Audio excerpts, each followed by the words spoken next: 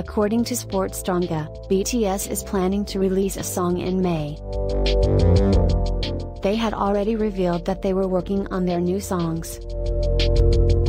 They decided on a May release because they wanted to release a song in the beginning half of 2021.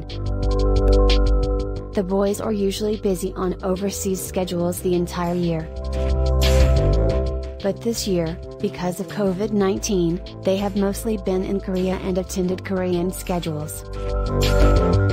While they're incredibly busy with a lot to do, they're still ready to release a new album. Stay tuned for more on BTS's comeback.